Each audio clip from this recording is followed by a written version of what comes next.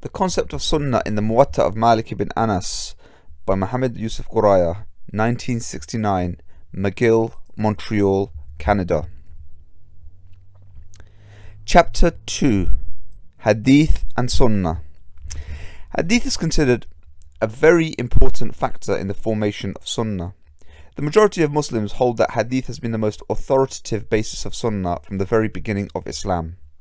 Another group of Muslim jurists maintains that the practice of the Muslim community of a particular region was the chief constituent in shaping the form of Sunnah.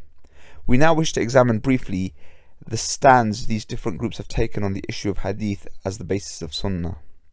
Through this brief perusal, we hope to realize fully the import of the view adopted by Malik on the issue. The orthodox view of Hadith and Sunnah. In the view accepted by Muslim orthodoxy, Sunnah is the second material source of Islamic law.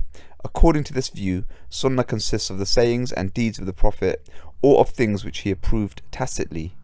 Consequently, all traditional law belonging to the Sunnah is divided into 1. Sunnat al-Fi'l, or what the Prophet did; 2.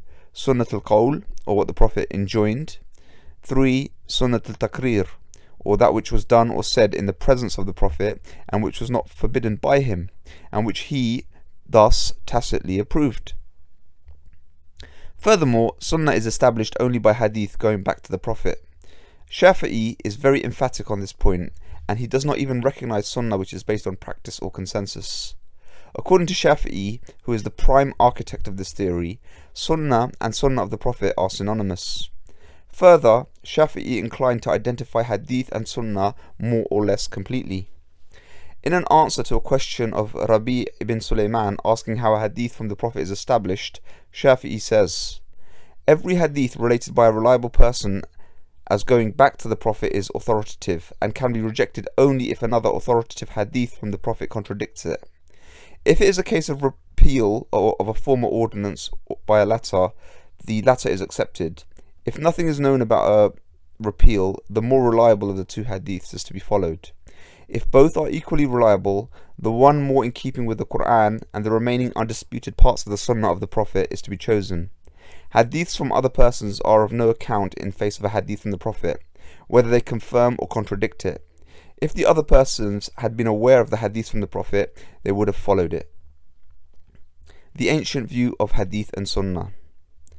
From the earliest jurists and judges, the practice of the community of their respective region had preference over the Hadith. The typical example of this view is the very interesting case recorded by Tabari. Muhammad ibn Abi Bakr ibn Muhammad ibn Amr ibn Hazm was a judge in Medina, and when he had given a judgment contrary to a Hadith and come home to his brother Abdullah ibn Abi Bakr, who was a pious man, he would say to him, "My brother, you have given this or that judgment today." Muhammad would say, "Yes, my brother." Abdullah would ask, "What of the Hadith, my brother? The Hadith is important enough to have the judgment based upon it." Muhammad would reply, "Alas, what of the practice?" Malik explains Muhammad's view in these words: "Whatever practice was agreed upon in Medina, and the agreed practice according to them, was preferable to the Hadith." And then the Arabic is given, so it's not in Arabic, but I'll try and read it. "ما أجمع عليه من العمل بالمدينة والعمل المجتمع عندهم أقوى من الحديث." So that's a translation. The 7 lawyers of Medina were primarily fuqaha, as their epithet suggests, and it was only secondarily what they said that related to Hadith, and only secondarily that they related hadiths, so they were primarily fuqaha.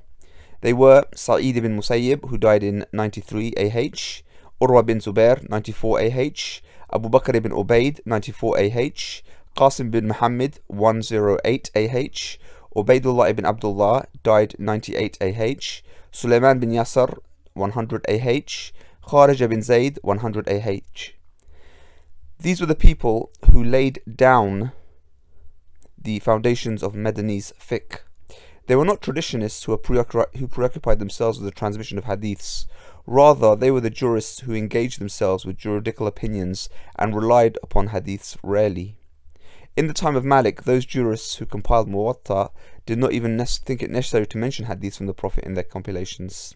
Rather, they relied wholly upon the generally agreed practice of Medina and the consensus of the scholars of Medina. Almost the same was the case with the Syrian jurists.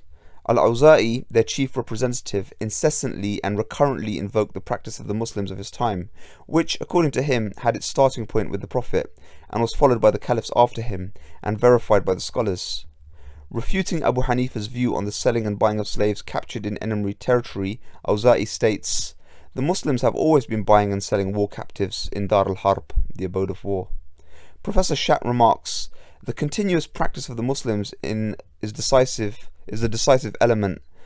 Reference to the continuous practice of the Muslims is the decisive element. Reference to the Prophet or to the first caliphs is optional, but necessary for establishing it." The orthodox view of Sunnah was not yet known to the school of Abu Hanifa. For them, Sunnah meant the established religious practice, though the concept of Sunnah of the Prophet was known to them, as is clear from Abu Yusuf's use of the term. "As-Sunnah an al-Rasul wa an al-Salaf min ashabi min ashbih wa min qawm fuqaha." So problems with the Arabic because there is no Arabic text. Nevertheless, their reliance on the Sunnah in the meaning of recognized practice, Sunnah al-Mahfudha al-Ma'rufa, had preference over it over any other argument. For example, Abu Hanifa holds that the property of non-Muslims who embrace Islam and migrates to Dar al-Islam will not be given to him. Rather, it will be treated as booty, meaning war booty, in case the non-Muslim territory falls to the Muslims. Awza'i, rejecting this view, supports this by advancing a hadith that the Prophet did not treat the properties of the immigrants, Muslims from Mecca, as booty. Abu Yusuf explains Abu Hanifa's view against Awza'i, who advanced a hadith from the Prophet on the issue. Against the hadith, Abu Yusuf says that the practice of the Muslims has been on Abu Hanifa's side, and the Prophet's treatment of the Meccans was an exception. Thus he asserts, so has been the Sunnah and the practice of Islam, although the Prophet did not do so in Mecca. This evidence is a clear indication of the fact that the hadith as such was not identical with the Sunnah in the view of Abu Hanifa and Abu Yusuf, nor is it necessarily based upon the hadith. After referring to many hadiths from the Prophet, Abu Yusuf concludes that these hadiths contradict the Sunnah, therefore they are not acceptable. Only the Sunnah based on the spirit and the letter of the teachings of the Prophet is binding, and all the hadiths will be accepted or rejected or interpreted in view of this Sunnah. Abu Yusuf treats all those hadiths which do not conform to the Sunnah as an exception to the Sunnah. For example, he contends that at the Battle of Hawazin, the Prophet returned the war captives to Banu Hawazin, but this practice of the Prophet will not be accepted in face of the Sunnah generally accepted by the Muslims. On the question of giving some fixed share to the women and dhimmis who take part in a battle alongside the Muslims, Abu Yusuf, refuting Awza'i's view, couches his argument in an ambiguous term. And the term says it's in Arabic, so the Arabic is not given. It says, the translation, "I cannot imagine anyone knowing a Sunnah and a Sirah who can be ignorant of it."